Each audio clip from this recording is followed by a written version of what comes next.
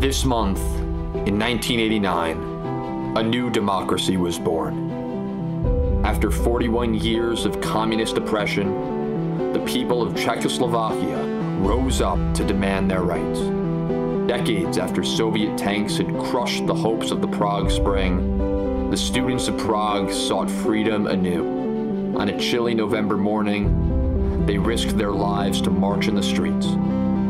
They braved beatings to speak out. Within days, 500,000 of their fellow citizens had joined them. Workers went on strike across the nation. Courageous leaders like Václav Havel put their lives on the line to organize a pro-democracy party. Those who took to the streets forced the communist leadership to resign.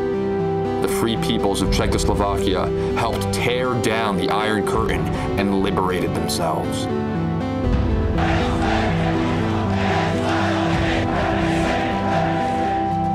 And they did it without violence, without bloodshed. They created a democracy where a dictatorship once was. Wherever you are, let their example inspire you to stand up for freedom.